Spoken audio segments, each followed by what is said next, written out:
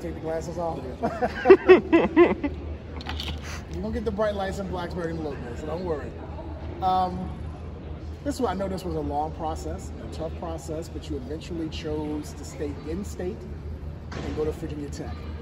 What led you to that decision? I just want to say, the coaching staff is really good to them, for one, but just wanted to stay home and play ball. Locally, that was big for me. Not many people know, but recently I had other dreams of going, out of state and play football. But the coaching staff, I'm so comfortable with Coach Pride, Coach Cheetah. My relationship with them since February has been awesome. So it was kind of a no-brainer for me. What is it about Coach Pride? A lot of the other guys in this area that have committed to Tech have said the same thing. There's something about the vibe with Coach Pride. What is that vibe that he gives you that says, you know what, I think this will work out? He's a straightforward man. But his energy, he's a defensive-minded coach for one, so that's always a plus for a defensive player.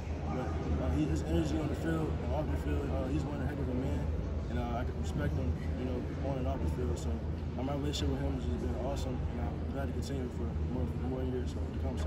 You made the decision official today, but when did you actually make the decision to go to Virginia Tech? I'd say about a month ago, really. But Virginia Tech, I always had my heart from the beginning. Since they offered me, they were one of my first 5 offers. So they just always been in my heart, and I thought my heart was leading me to other places, and instead, God had a plan for me, and I just had to be patient with it. So, yeah.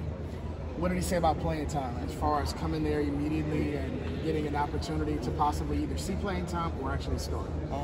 So with me, I'm just, my physique, my body, I'm already kind of college ready. So he's expecting me to, come in and make an impact in the secondary, hopefully. So that's the plan right now. I'm ready to work in that way. So that's the plan. How big is it to make this official before the start of the season, before the start of your senior year, and not having to deal with that distraction as you guys look to repeat? It was very big for me. I kind of made a decision even before I got all the offers that I had, because I didn't really want that much stress going to the season. So, with me, I felt like, committing early and before the season, it relieved a lot of stress and get my team, us back together and go back for back-to-back state title.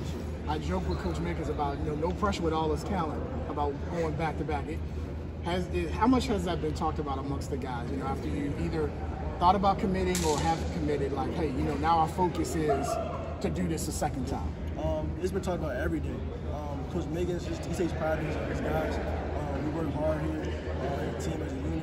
But he takes pride in what we do here, day in and day out. So it was just big. It was really big for us going into the season. Just making sure everything, the pace is slowed down before we run into the season. Because this season will really be mental. So that's pretty much it. Cam, Coach Mickens has talked about how supportive this group is of each other. What have those guys in the stands meant to you throughout your journey? Those guys are my brothers. I talk to them literally every day, even if we're not playing football. So we connect on a different level. Like I call them my brothers, I really call them my friends. So we connect in a special way, and I'm just glad to call them my brothers.